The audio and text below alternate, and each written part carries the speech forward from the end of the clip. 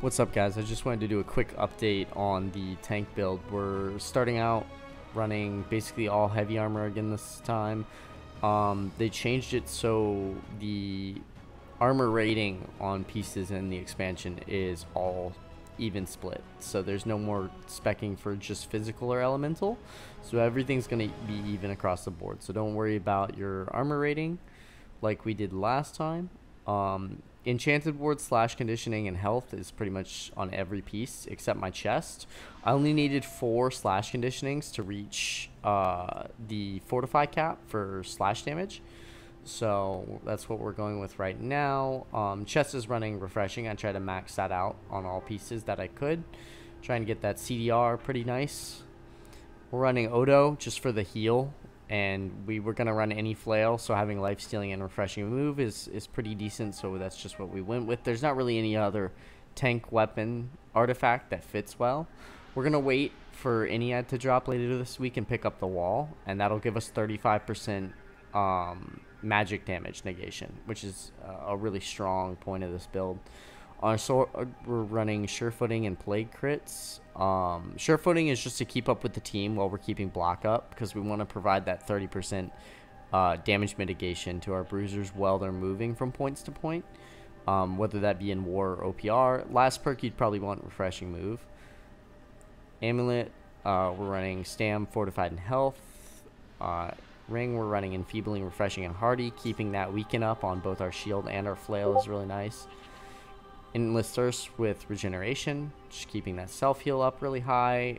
We're popping pots out the wazoo. We've got the Fortified Toast. We're chugging infused mana pots. Depending on what content I'm doing, I switch out Oak Flesh Balm and Gemstone Dust.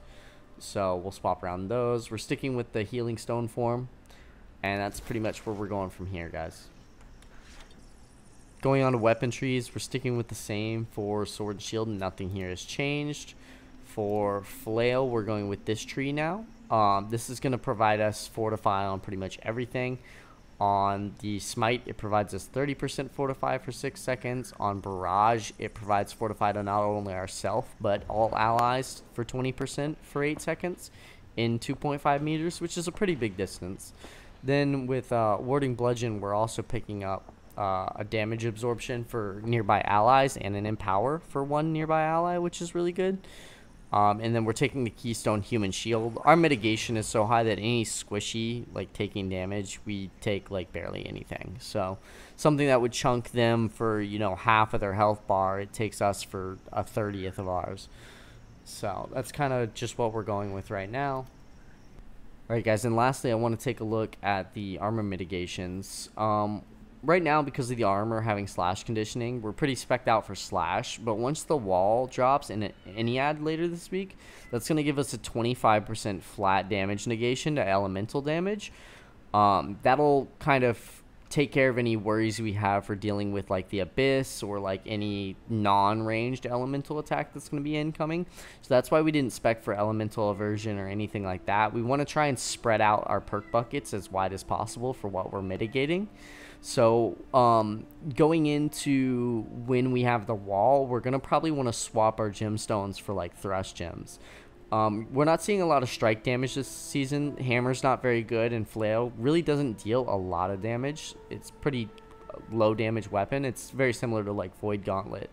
So we're going to be kind of specking for everything except for strike damage, and try and get all of those like fortify caps hit for almost all damage types if possible.